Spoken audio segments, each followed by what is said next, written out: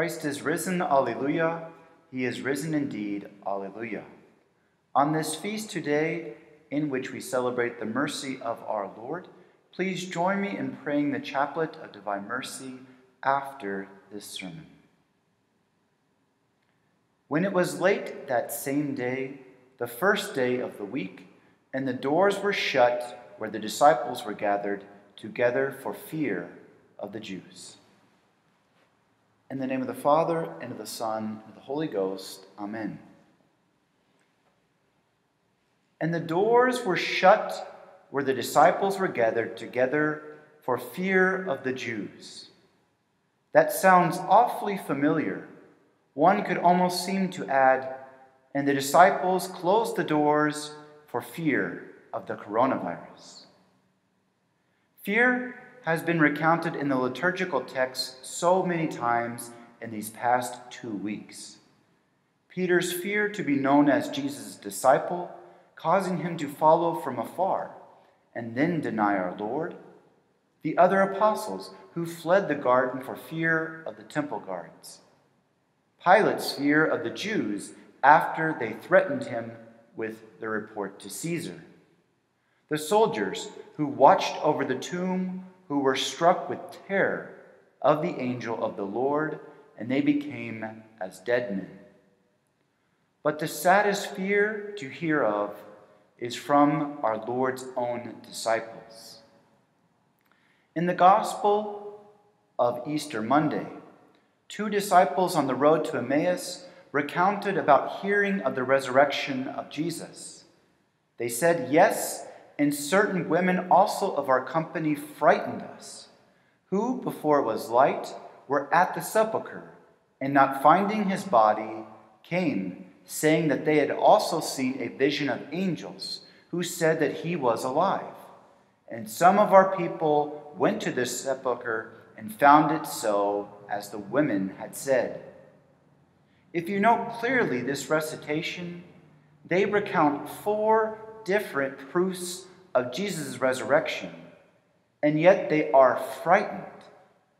We may be tempted to say to these disciples, "What is wrong with you? Why are you sad? Why are you not going to see if our Lord is risen for yourself? Why are you headed to another village?" 2,000 years later, our spiritual life is united to theirs, and unfortunately, we are still battling earthly and human fear. When we hear of what all that Jesus has done for our redemption, and yet we become bashful when our faith necessitates us to correct another, or when we become timid when we have to stand up for our faith. Why are we paralyzed with the fear of the world that was conquered by the risen Christ? Why are we fearful when Christ has overcome all evil? Why would anyone choose sadness over the joy of the resurrection? What is wrong with us? Thus our Lord had to rebuke the disciples and us in our disbelief as he said, "O foolish and slow of heart to believe." And then, unfortunately, we are not done. Also in the Gospel of Easter Tuesday, when our Lord first appeared to the 11 in the upper room, we read, "But they, being troubled and frightened, supposed that they saw a spirit." Why would 11 men be afraid of one man or one spirit? It seems as if they were hoping that Jesus' resurrection wasn't real. They shut him out and didn't want to recognize him at first. And then in today's gospel we read, "When it was late that same day, the first day of the week, and the doors were shut where the disciples were gathered together for fear of the Jews." These 11 apostles had already heard from St. Mary Magdalene earlier that morning the vision of the angels. Saints Peter and John had already run to the empty tomb. And now they are afraid of the Jews? What is wrong with us? And what is wrong with the apostles? I'm sorry to bring up this again with the coronavirus, but I know it weighs heavily on many hearts, and it is the elephant in the room. Currently, it seems that mainstream media doesn't want to tell us the good news about how this virus isn't as deadly as previously thought. It doesn't want to tell us about how a great majority are completely asymptomatic, or about certain treatments that are working. It's as if the mainstream media is afraid of the truth, just as the apostles were afraid of the truth of Jesus' resurrection. It seems that so many are even fearful of a possible fear, not even directly a fear itself, but just the possibility of fear. For example, faced with the reality that in so many cases people are fine and healthy, they threaten a hypothetical second or third wave of the virus to create fear of a hypothetical fear. Sometimes you just want to say to these people, what is wrong with you? With nearly 75% of people being asymptomatic, it seems that the coronavirus is less than 0.5% fatal of those who contract it. Of course, our prayers are present for all those who have passed and are currently suffering from the virus, as the church is constantly praying for souls, as priests offer up their daily masses and recite their breviary. And of course, we should take precautions so that we ourselves do not contract the virus. But let us be objective. I just spoke with a knowledgeable and respected doctor, and they said, with all the data we currently have, the coronavirus is 0.3% deadly, and likely upwards of 10 times less. The bubonic plague killed somewhere between 30 and 60% of the entire European population.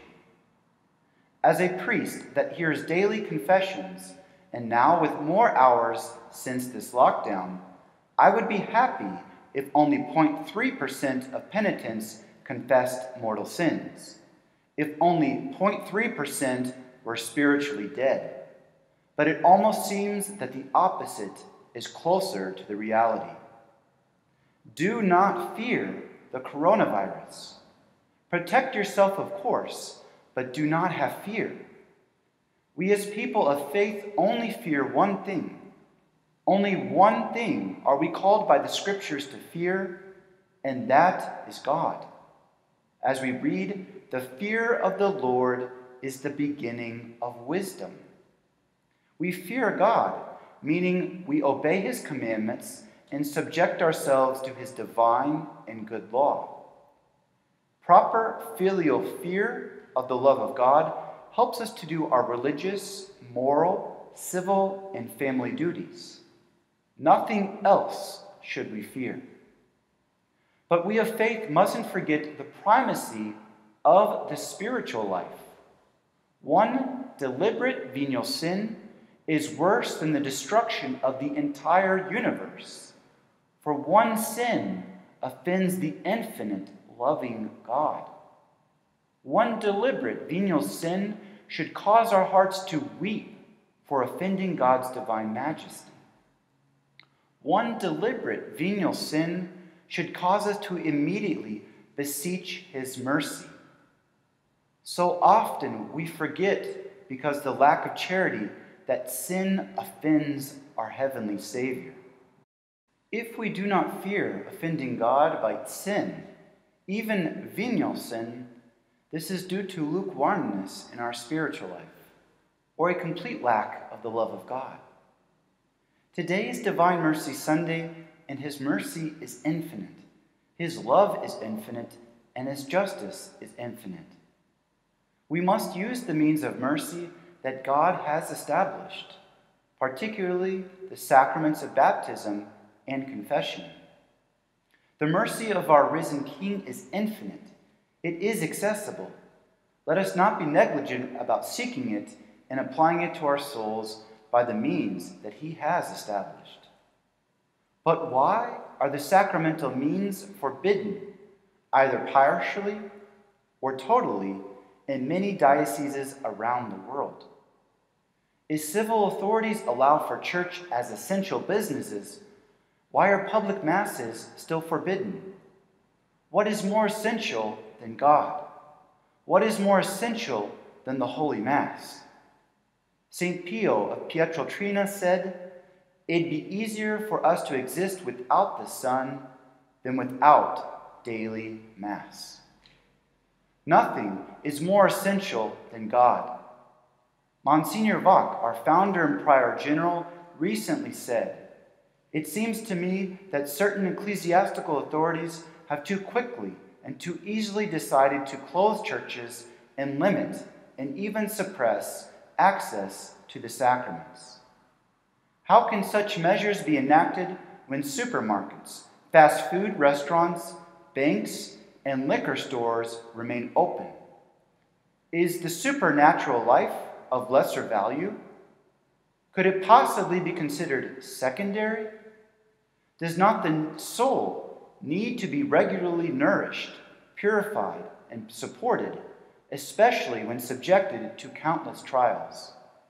We have the means to make our churches safe and sanitary, even rigorously so." And I continue, why are certain sacraments forbidden in many dioceses and the attendance of the faithful forbidden at Mass? It's as if they are afraid of being glad. It's as if they're afraid of being wrong and having overreacted.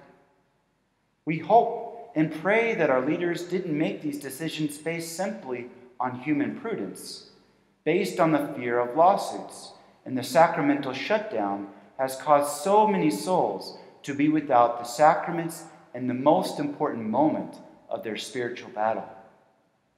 We, the priests and faithful, have to give them the benefit of the doubt. We have to pray for our leaders, because they'll have to give an account of their decisions to our Lord, of whether they put the spiritual mission of the church first, or whether they follow the fear of human prudence, which is not of God, and which will have tremendous negative consequences of scandalizing the faithful and causing others to never return to the church. Just as our Lord was merciful for the apostles, so we pray for our Lord's mercy now. We know the salvation of souls is our number one mission. Our Lord said, "Be not solicitous, therefore, saying, 'What shall we eat?' or 'What shall we drink?' or 'Wherewith shall we be clothed?' For after all these things do the heathens seek. For your Father knoweth that you have need of all these things. Seek ye therefore first the kingdom of God and his justice, and all these things shall be added unto you." If we Catholics truly believe what the Church has dogmatically taught, that outside the Church there is no salvation, that the ark of the Church is the only ark of salvation, that Jesus said, "I am the way," if we believe that Jesus said, "Narrow is the gate, and strait is the way that leadeth to life," then we see by faith and instructed by the Word of God that the salvation of souls is our number one mission of the Church, not bodily safety. If 100% of mortal sins can send a soul to hell, why are we afraid of a bodily disease that only kills 0.3% of those that contract it? Does our Lord not say, "And fear ye not them that kill the body, and are not able to kill the soul, but rather fear him that can destroy both soul and body in hell"? We priests, the day of our ordination, during the litany of saints before the imposition of the bishop's hand, we laid face down prostrate before the altar. We laid face down because we gave our very life to the Church. We gave our very life to Jesus Christ. We laid down our lives for the spiritual mission of the Church. We are celibate to be 100% united to Jesus Christ and the mission of the church in saving souls. We priests lay down our lives on the day of our ordination, and we must be willing to lay down our lives for our faithful every day, and especially when they are the most in need. This is what it means to be a priest. This is what it means to be a doctor in the field hospital of the church. My dear faithful, pray for your priests that in the moment of temptation, that in the moment of worldly fear, that they will not flee like the hireling. Pray that they will lay down their life for your spiritual soul. A good local bishop has recently said, "It seems to me that while we run a daily count of the physical deaths, we are overlooking those that are dead interiorly." A priest was ordained in the person of Jesus Christ to offer the sacrifice of the Holy Mass and to bring the sacraments of salvation to the faithful. A good priest has said, "What he has been ordained to do is never for his own safety or his own salvation." A priest is different to bring the sacraments to the faithful when they are in need, and not only when it is safe. The faithful cannot go to anyone but a priest to get the sacraments. If our Lord wanted a perfectly safe distribution of the sacraments at all times, with absolutely zero chance of spreading contagion, then he would have instituted a vending machine to give the sacraments. But he didn't. He ordained the male priesthood to act for himself. The Word became flesh and dwelt among us to redeem our humanity, to redeem our flesh. If the sacraments are not necessary, then the incarnation was in vain. Just 10 days ago, our Lord laid down his life for us to have salvation. Salvation that is administered through the sacraments. Our Lord said, "Greater love than this no man hath, that a man lay down his life for his friends." Pray, my dear faithful, that priests and church leaders may remember the self-sacrificial love of their good shepherd, who was willing to lay down his life for his flock. It is rightly to be noted that in the above passages about fear, that it was the men who were the most fearful. These men were filled with human prudence, which had blinded them spiritually to the light of faith, blinded them to the Scriptures. It seems that today, in certain members of the church, human prudence and human fear has blinded many spiritually to the light of faith, blinded them to the importance of the supernatural life over the material life, blinded them to the reality of the eternity of the soul and the mortality of the body, and blinded them to the necessity of the sacraments for salvation. What we are lacking today in the church are saints, men and women of great faith and holiness. And so that you see that these ideas are not just mine, but the ideas of the church, let us look at the life of the great saint, St. Charles Borromeo. He was a man of remarkable intelligence, as he was responsible for the writing of the Catechism of the Council of Trent, also called the Roman Catechism. He was the Archbishop of Milan during the plague in 1576 that killed 23,000 souls in just that city alone. Though there was a strict lockdown imposed on the population by the civil authorities, yet he multiplied the daily masses so that all could more easily attend Holy Mass and receive communion. To a clergy tempted by fear, he exhorted them to remember their obligation in laying down their lives in imitation of their divine Master, to bring his love and grace to souls with the sacraments. St. Charles Borromeo led several penitential processions through Milan to appease God's anger and his wrath from the sins of his flock and his own sins.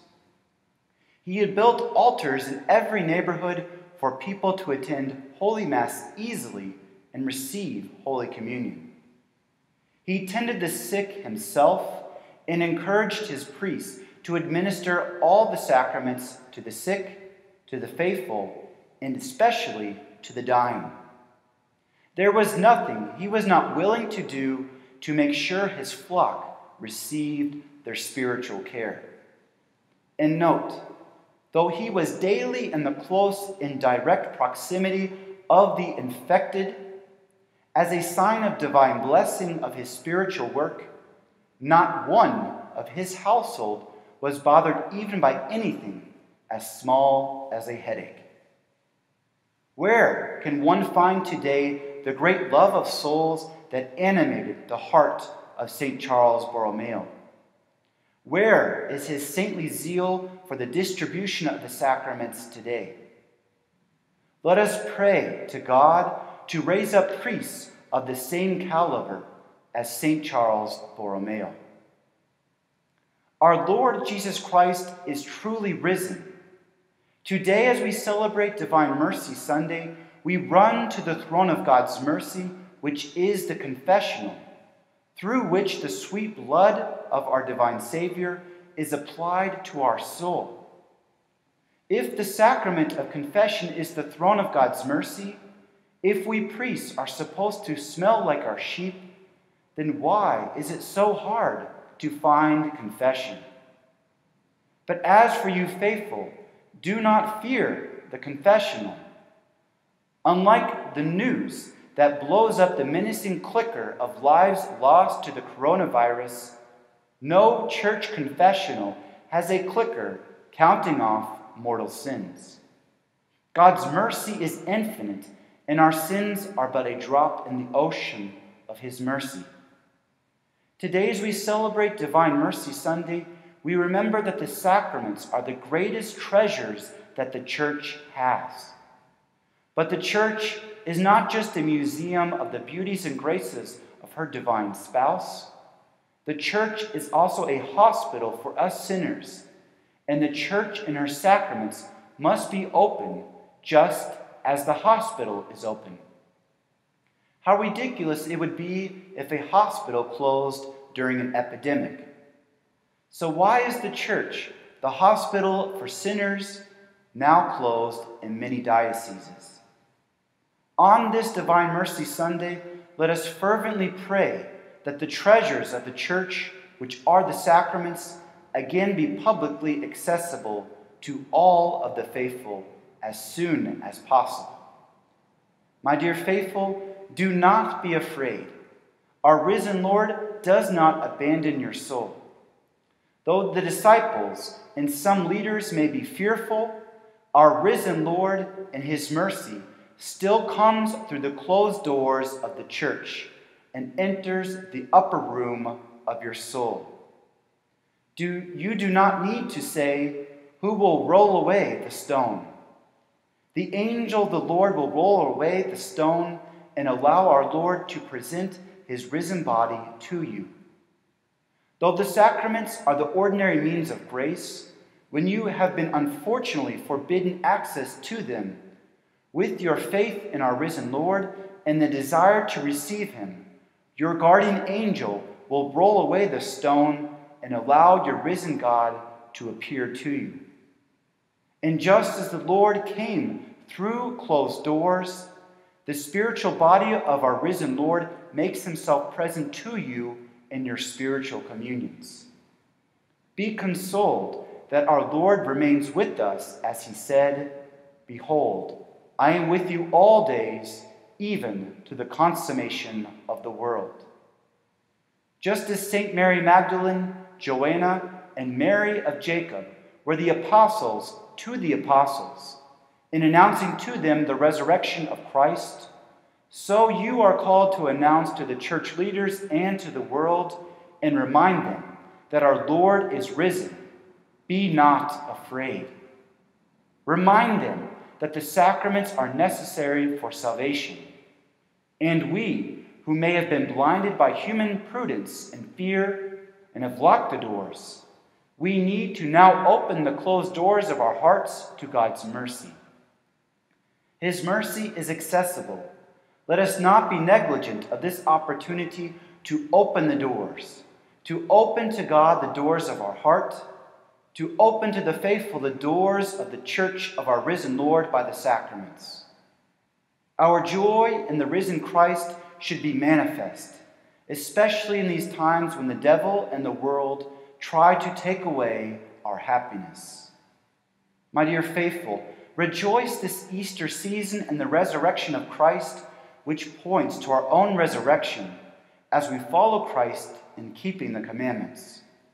Rejoice on this Feast of Divine Mercy, Sunday, knowing the infinite love of God who has laid down his life for us. Pray to our risen Lord that he dispel the fear in our hearts, that he open our hearts to faith and to acknowledge him in the Scriptures.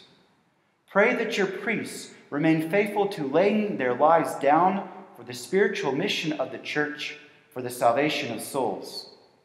Let us rejoice this Easter season and pray for God's mercy so that our faith may be enlightened by his grace, that our charity may be enkindled, and pray that all fear and worry may be dispelled so that we can rejoice in our Lord's resurrection and in the infinite love of God. Amen. In the name of the Father, and of the Son, and of the Holy Ghost. Amen.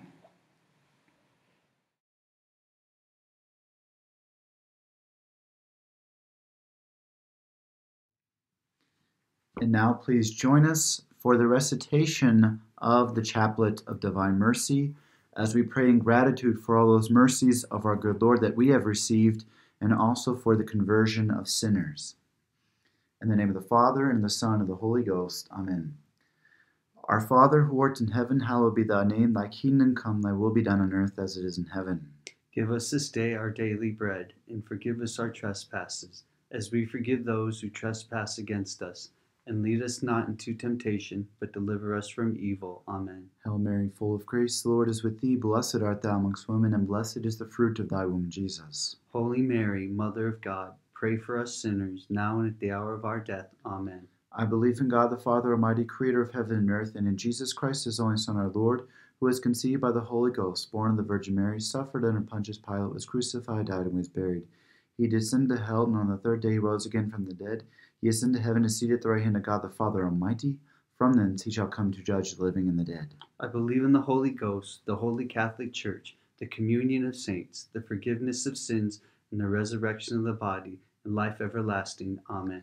Eternal Father, I offer you the body and blood, soul, and divinity of your dearly beloved Son, our Lord Jesus Christ, in atonement for our sins and of those of the whole world. for the sake of his sorrowful passion. Have mercy on us and on the whole world. For the sake of his sorrowful passion. Have mercy on us and on the whole world. For the sake of his sorrowful passion. Have mercy on us and on the whole world. For the sake of his sorrowful passion. Have mercy on us and on the whole world. For the sake of his sorrowful passion. Have mercy on us and on the whole world. For the sake of his sorrowful passion. Have mercy on us and on the whole world. For the sake of his sorrowful passion. Have mercy on us and on the whole world. For the sake of his sorrowful passion. Have mercy on us and on the whole world. For the sake of his sorrowful passion. Have mercy on us and on the whole world. For the sake of his sorrowful passion. Have mercy on us and on the whole world. Eternal Father, I offer you the body and blood, soul, and divinity of your dearly beloved Son, our Lord Jesus Christ, in atonement for our sins and of those of the whole world. for the sake of his sorrowful passion. Have mercy on us and on the whole world. For the sake of his sorrowful passion. Have mercy on us and on the whole world. For the sake of his sorrowful passion. Have mercy on us and on the whole world. For the sake of his sorrowful passion. Have mercy on us and on the whole world. For the sake of his sorrowful passion. Have mercy on us and on the whole world. For the sake of his sorrowful passion. Have mercy on us and on the whole world. For the sake of his sorrowful passion. Have mercy on us and on the whole world. For the sake of his sorrowful passion. Have mercy on us and on the whole world. For the sake of his sorrowful passion. Have mercy on us and on the whole world. For the sake of his sorrowful passion. Have mercy on us and on the whole world. Eternal Father, I offer thee the body and blood, soul, and divinity of thy dearly beloved Son, our Lord Jesus Christ, in atonement for our sins and of those of the whole world. for the sake of his sorrowful passion. Have mercy on us and on the whole world. For the sake of his sorrowful passion. Have mercy on us and on the whole world. For the sake of his sorrowful passion. Have mercy on us and on the whole world. For the sake of his sorrowful passion. Have mercy on us and on the whole world. For the sake of his sorrowful passion. Have mercy on us and on the whole world. For the sake of his sorrowful passion. Have mercy on us and on the whole world. For the sake of his sorrowful passion. Have mercy on us and on the whole world. For the sake of his sorrowful passion. Have mercy on us and on the whole world. For the sake of his sorrowful passion. Have mercy on us and on the whole world. For the sake of his sorrowful passion. Have mercy on us and on the whole world. Eternal Father, I offer thee the body and blood, soul, and divinity of thy dearly beloved Son, our Lord Jesus Christ, in atonement for our sins and of those of the whole world. for the sake of his sorrowful passion. Have mercy on us and on the whole world. For the sake of his sorrowful passion. Have mercy on us and on the whole world. For the sake of his sorrowful passion. Have mercy on us and on the whole world. For the sake of his sorrowful passion. Have mercy on us and on the whole world. For the sake of his sorrowful passion. Have mercy on us and on the whole world. For the sake of his sorrowful passion. Have mercy on us and on the whole world. For the sake of his sorrowful passion. Have mercy on us and on the whole world. For the sake of his sorrowful passion. Have mercy on us and on the whole world. For the sake of his sorrowful passion. Have mercy on us and on the whole For world. the sake of his sorrowful passion. Have mercy on us and on the whole world. Eternal Father, I offer thee the body and blood, soul, and divinity of thy dearly beloved Son, our Lord Jesus Christ, in atonement for our sins and of those of the whole world. for the sake of his sorrowful passion. Have mercy on us and on the whole world. For the sake of his sorrowful passion. Have mercy on us and on the whole world. For the sake of his sorrowful passion. Have mercy on us and on the whole world. For the sake of his sorrowful passion. Have mercy on us and on the whole world. For the sake of his sorrowful passion. Have mercy on us and on the whole world. For the sake of his sorrowful passion. Have mercy on us and on the whole world. For the sake of his sorrowful passion. Have mercy on us and on the whole world. For the sake of his sorrowful passion. Have mercy on us and on the whole world. For the sake of his sorrowful passion. Have mercy on us and on the whole world. For the sake of his sorrowful passion. Have mercy on us and on the whole world. Holy God, Holy Mighty One, Holy Immortal One. Have mercy on us and on the whole world. Holy God, Holy Mighty One, Holy Immortal One. Have mercy on us and on the whole world. Holy God, Holy Mighty One, Holy Immortal One. Have mercy on us and on the whole world. O blood and water which gush forth from the heart of Jesus, a fountain of mercy for us, I trust in thee. O blood and water which gush forth from the heart of Jesus, a fountain of mercy for us, I trust in thee. O blood and water which gush forth from the heart of Jesus, a fountain of mercy for us. I trust in thee. In the name of the Father, and of the Son, and of the Holy Ghost. Amen.